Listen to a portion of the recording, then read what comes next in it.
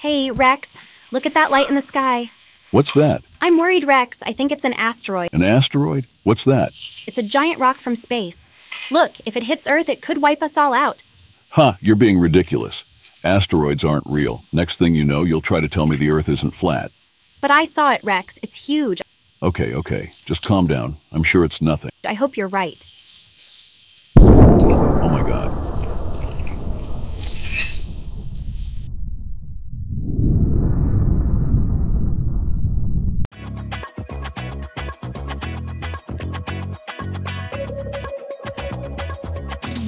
Designing Dinosaurs with Stephanie Warren Drimmer.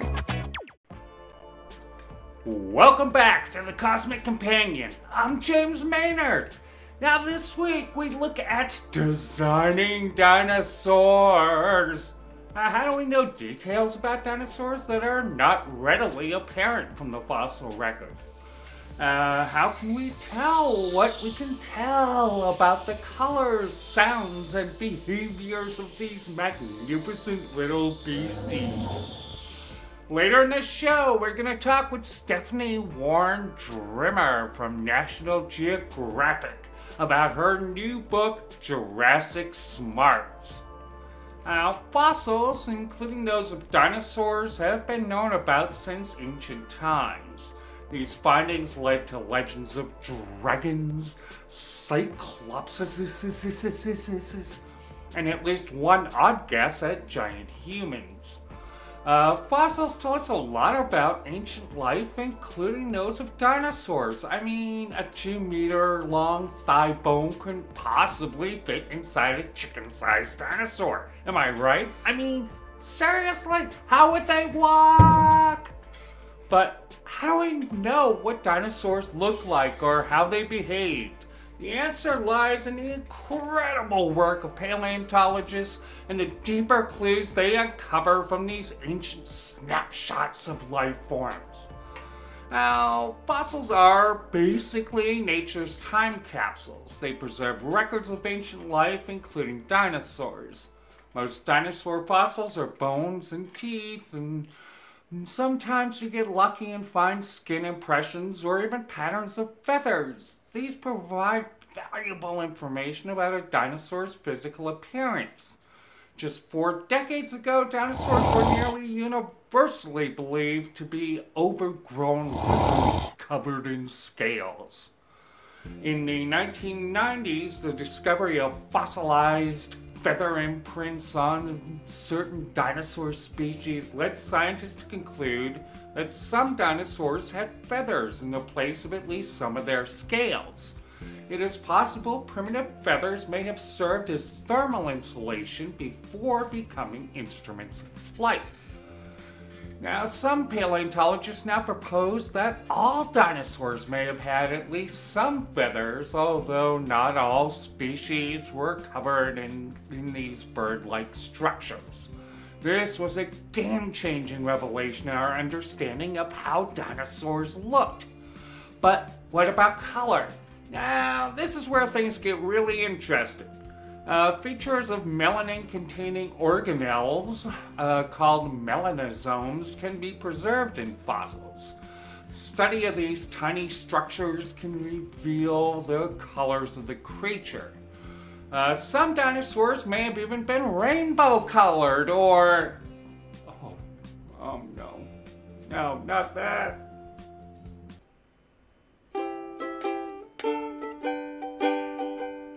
Dinosaurs roamed for years galore, 1/6 of a million, maybe more. Dinosaurs big, dinosaurs small, some could fly and some could crawl.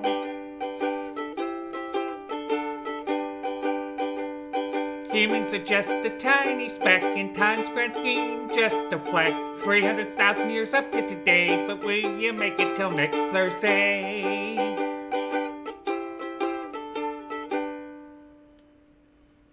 To add a little color to our discussion of Designing Dinosaurs, we welcome Stephanie Warren Drimmer from National Geographic, author of Jurassic Smarts, back to the show. Looking deep into the universe, we see backwards in time. And the oldest light in the universe holds secrets to how everything around us will, one day, end. Meanwhile, stars, planets, and galaxies dance in an intricate ballet, occasionally giving birth to life. We are a fledgling species, just beginning to visit other worlds. We are a way for the universe to understand itself. The Cosmic Companion strives to bring the universe down to Earth, and we depend on your help to make it happen. For information on subscriptions and ways to donate to this program, please visit thecosmiccompanion.net. Thank you.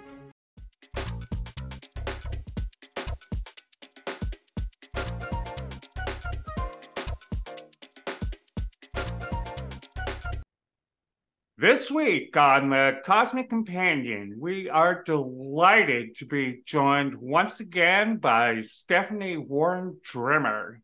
She is from Nat Geo Kids. She's an author, an editor, and all-around cool educational person. She has a new book, Jurassic Smarts, out from Nat Geo Kids, and we're going to talk some about dinosaurs. Welcome back to the show, Stephanie. Thanks for having me. I'm excited to be here. Let's talk dinos. Let's talk dinos. Okay, so we know there's a gajillion answers to this, but let's pick a few. What makes dinosaurs so cool? That's a really good question, and one that I thought a lot about when I was writing this book, because I think dinosaurs can sort of feel like, been there, done that. We know what's about. We know what they're about, but it's really not true. And in fact, we are living in a golden age of dinosaur discovery right now. So right now, there is a new species of dinosaur discovered about once every 2 weeks. That is just an incredible pace of scientific research. And, we have all kinds of new technology too that is uncovering new stuff about dinosaurs. I learned while working on this book that basically everything that I learned about dinosaurs when I was a kid was totally wrong. Right. And if you pick up this book and flip through it, you'll see that even just by a glance, you can tell looking at these dinosaurs, they look very different than what you thought dinosaurs looked like. So what are some of your favorite new discoveries about dinosaurs? Being able to shake up what we thought dinosaurs looked like is really cool. Mm-hmm. We are able to use electron microscopes to peer into fossilized pigments and see what color dinosaurs actually were. In textbooks when I was a kid, dinosaurs were always depicted as kind of boring earth shades, like all brown and green. That was totally wrong. I'm thinking of a dinosaur named Incornis huxleyi. This was a flying feathered dinosaur that had black and white wings and a bright red sort of mohawk on top of its head. I pity the fool that has to mess with that bird. That's right. Yeah, it was not one of the most ferocious dinosaurs, but it was certainly one of the most striking looking. And totally different than what I thought dinosaurs looked like when I was a kid. And so what do you think are some of people's biggest misconceptions about these adorable little creatures? I mean, like I said, pretty much everything. So dinosaurs, we now know many of them, if not most of them, were feathered. And that includes the theropods, the two-legged dinosaurs. So that would be like your T-Rex, perhaps, or T-Rex relatives. Many theropods were feathered. Like I said, they were colorful. And perhaps that is because, scientists have wondered, well, how do feathers evolve? That's a really interesting question, because you don't go from a lumbering four-legged reptile to all of a sudden you have feathers and you're flying. There are a lot of steps in between. So what would cause feathers to evolve?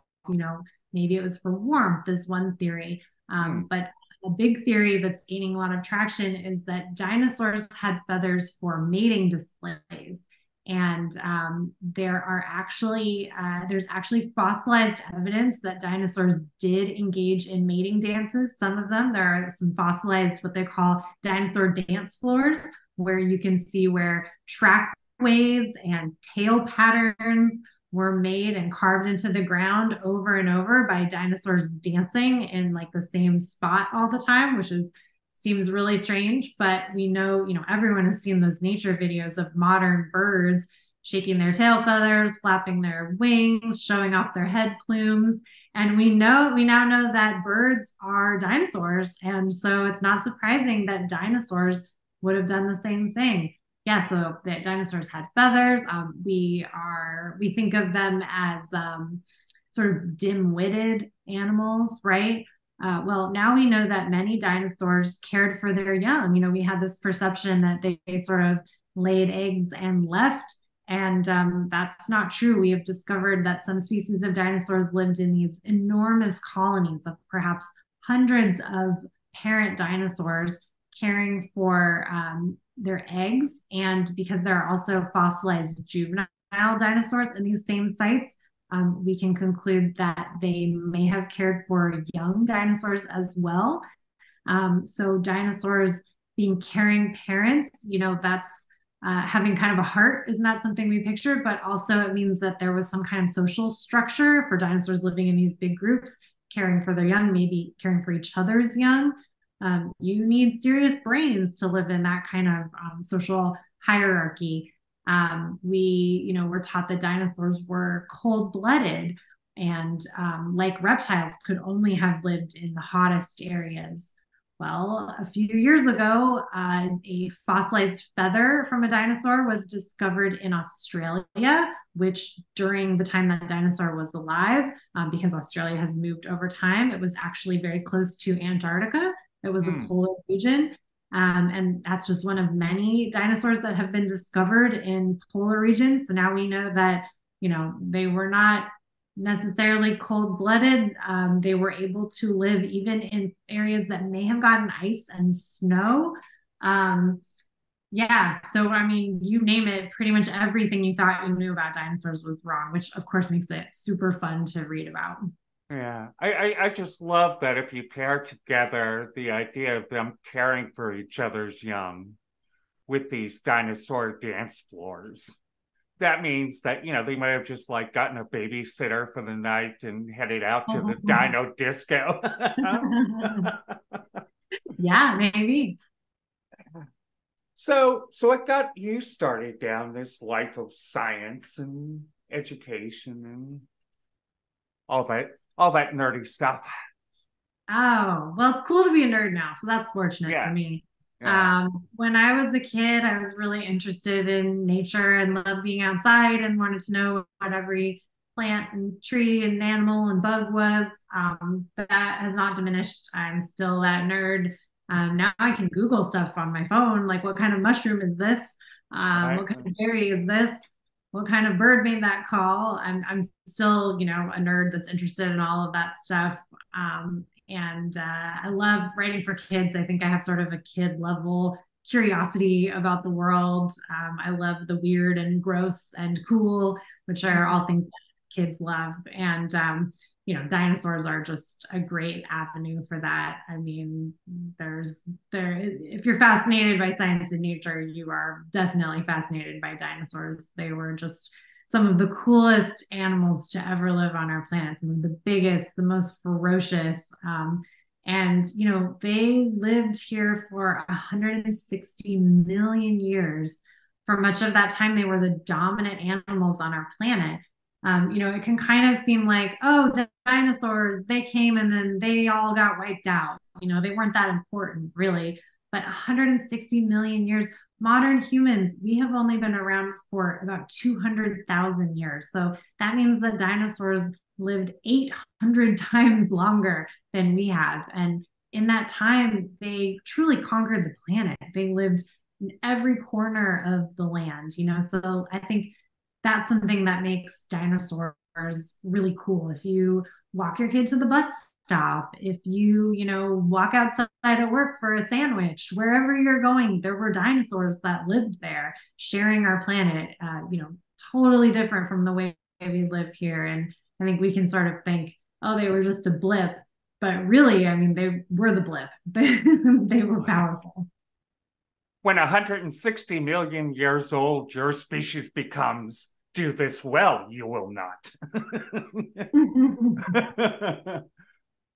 So of course, I think when a lot of people look at dinosaurs or think about dinosaurs, they think about these big, huge dinosaurs, the Apatosaurus, the Tyrannosaurus, and the violent ones. But a lot of them are really sort of small and herbivores and intelligent little things as well. And Absolutely.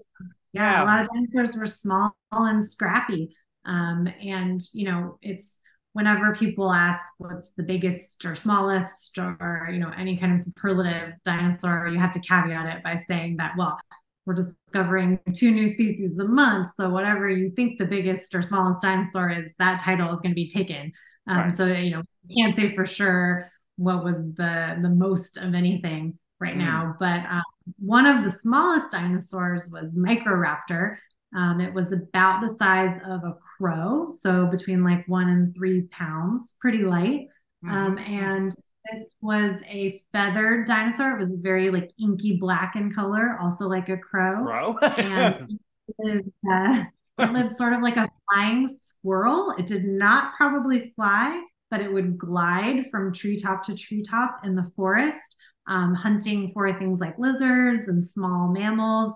But it did not glide on 2 wings. It actually had 4 wings, which we don't have any animals like that alive today. So that's pretty cool. Yeah. Yeah. So what do you think? If, let's say, dinosaurs had not got extinct and somehow humans evolved in the same sort of way, and so they're still around today, any of these dinosaurs going to make interesting house pets? Animal companions? Yeah, I think they could have. In fact, I wrote about this for another dinosaur book that came out recently, which is called How to Survive in the Age of Dinosaurs. And I talked to some experts who posited that it would have been absolutely possible to train dinosaurs, which I think they do in the new Jurassic Park movie. It seems weird, but we talked about how birds are just a subset of dinosaurs, and people train birds for falconry all the time. They've been doing it for thousands of years. And so it is not unreasonable to think that you could perhaps, if you were able to go back in time or resurrect a dinosaur to now, that you could have trained it to maybe hunt for you or follow your commands. Probably not something like a T-Rex. I don't think that would be worth the risk. It's not the way I would have invested my money if I had the money to build Jurassic Park now. Yeah. Yeah, or, might have been some dinosaurs that, don't necessarily train, but they still hang around with us in a detente based on mutual benefit. Like, say, house cats. Yeah, maybe. They're not necessarily trained. No, my cat does whatever she wants. But you could also imagine that maybe you could observe some of the enormous plant-eating dinosaurs. They would have been something like modern-day elephants. People travel to Africa, go on safari, and observe them. They're so big, they're not afraid of you. And the enormous dinosaurs like Argentinosaurus, those kind of plant eaters, they wouldn't have been scared of you. Maybe if you travel back in dinosaur times, you could have gone on safari to watch them doing their thing. That's also fun to think about. That's so cool. And so what do you think are some of the most overlooked dinosaurs? Like, what are some of the cool dinosaurs that people really should know about and don't? There are so many. I mean, most people, a handful of dinosaurs, and a lot of those are cool for a reason. I would have to say my favorite dinosaur after writing all of this is T-Rex. I mean, I know that it's everyone's favorite dinosaur. It's a classic. It's a classic for a reason. Right. T-Rex was the largest land predator that ever lived. So it was about the size of the weight of an 18-wheeler. It had about 60 teeth, some were as long as bananas. Its jaw was so big that you, an adult human, could have fit inside. It could not chew its food, so it ate by ripping off chunks, throwing them in the air, and letting them fall down its throat. And like popcorn. Yeah, like popcorn. Exactly. You would have been a piece of popcorn to a T-Rex. And if it's not scary enough to think about one T-Rex, some scientists now think that it's likely that T-Rex hunted in packs, like modern day wolves. I can't think of anything scarier than a pack of T-Rexes. So that's got to be my favorite dinosaur. But there are a ton of species that just don't get the recognition that they deserve, because a lot of them are newly discovered is a big reason. One of my favorites is Therizinosaurus.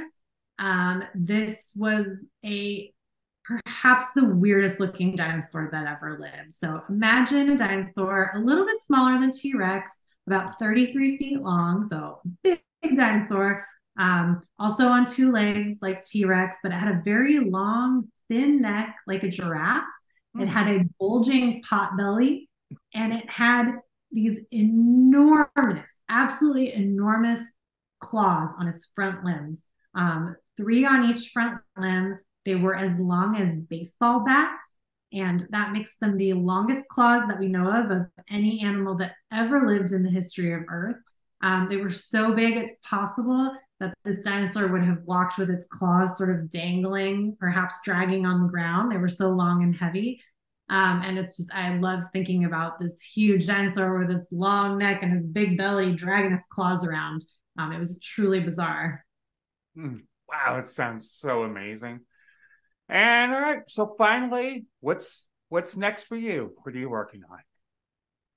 I've got some new books coming up. I can't talk about them specifically until they are published, but yeah, I've always got new stuff, and I've gotten the chance to do a couple of dinosaur books in the last 2 years, which is really fun. Because that was a new topic for me, and now I'm just a dinosaur super fan, and I'm always reading the news coming out about newest dinosaur discoveries. I just think, there's pretty much nothing cooler in science. Absolutely. Very, very cool. Well, thanks for being on the show again, Stephanie. Always a pleasure to talk with you. Thanks for having me.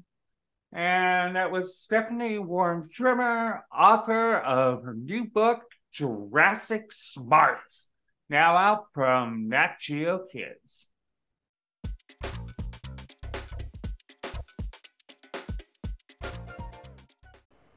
Okay, so what about the behaviors of dinosaurs? Now, this is where things get a bit trickier. Paleontologists often look at modern animals with similar features to make educated guesses about behavior. For instance, if a dinosaur had sharp teeth and claws, it could have been a predator. Nesting sites can give us clues about their parenting behavior. Sometimes we get extraordinary fossils called trace fossils. These include footprints, nests, or even coprolites, fossilized poop. They can tell us a lot about a dinosaur's diet, its gait, and how it may have interacted with its environment. It's important to remember that while these methods provide valuable insights into dinosaur life, there's still much we don't know about these creatures. Our understanding is constantly evolving as new discoveries are being made. So the next time you see a depiction of a dinosaur, remember the incredible detective work that went into bringing these magnificent animals back to life using the tools of science. Next week on The Cosmic Companion, we learn why Greece is the word. Talking about the birth of science in the ancient world, we'll be joined by Kenny Curtis and Julian Hughes, hosts of the Greeking Out podcast. We'll discuss their new book of the same name, plus mythology, culture, and the earliest days of Western civilization. Did I mention their father-daughter pair? I think I did. Make sure to join us starting on the 7th of October, which is also Cephalopod Awareness Day. So invite a squid, octopus, or nautilus to watch the show with you on the couch while you cuddlefish. This is the part of the show where I ask you to subscribe, follow, share, all that hullabaloo. You know what I'm going to say, right? But I know you are already subscribed to the show on all your favorite social networks because viewers and listeners of the Cosmic Companion are just smart that way. You are smart enough to have subscribed or followed already, right? Right? Mm-hmm. Thought so. Clear skies.